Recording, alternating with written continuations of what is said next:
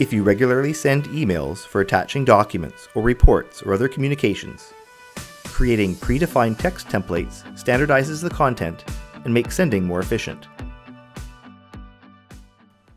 To create or modify an email template, open the list screen from the Edit Top menu and choose Email Templates. From here, you can see all the templates available to you across various modules that have been defined for different purposes. Create a new template from scratch or edit an existing template. Templates can be used either by everyone or just the user who created it. Each template needs a unique name for internal identification. The subject is what the email recipient will see as the title. For the email body, you could send a plain text email, but you can also use rich text for all the formatting you would expect to be available when emailing. The raw HTML can be used to create a rich text layout and allow you to do extra things, such as include an image in the email body.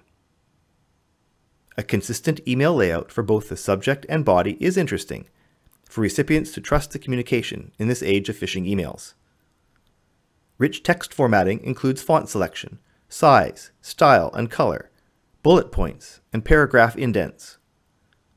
Hyperlinks can also be included in the email body, such as for a web page, or a tracking link for a shipment when emailing a sales order. And to personalize email information, you can insert parameters to include database information, translated when the email is saved or sent. Use the Insert Param button to see a list of database locations that are supported, and the flyout menu list of available fields or submenus. Choose one to insert the field name into either the subject line or email body.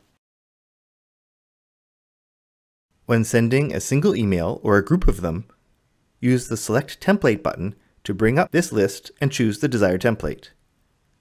Any parameter fields in the subject or body of the template will be replaced by the respective data values from the record. Any text can be changed prior to sending, even translated parameters.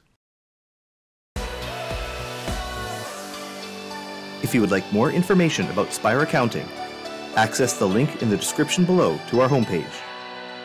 Read the online manual help for additional assistance. Watch more videos from this playlist, and subscribe to the Spire YouTube channel. Thanks for watching.